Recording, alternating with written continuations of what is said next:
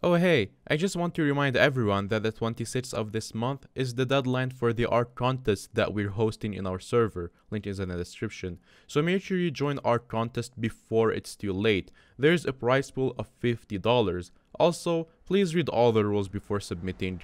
Okay, video. So basically, Foxy is now mayor and there's a mining event in the game.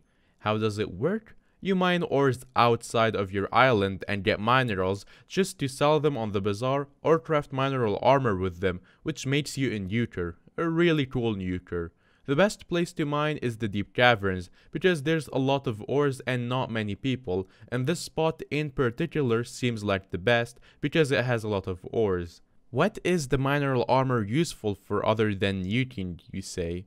Well, it's amazing to level up your mining skill.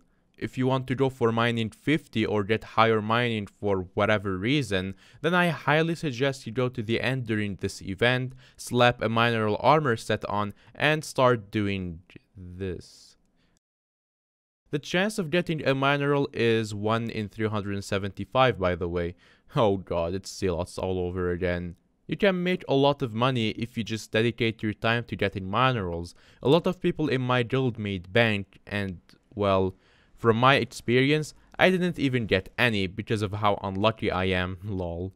Here's a tip that will save you time and sanity. Whenever a fresh new update rolls out, not all the servers in the game will instantly get updated.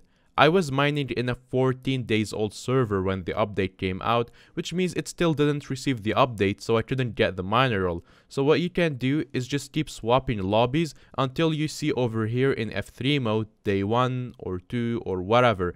As long as it's low day numbers, it means that the server just got freshly updated, just like how it was in the Griffin update. So yeah, that's the whole update. You just mine ores either in the deep caverns or wherever you want, and you just go to the end and basically nuke for mining the levels or XP, I don't know.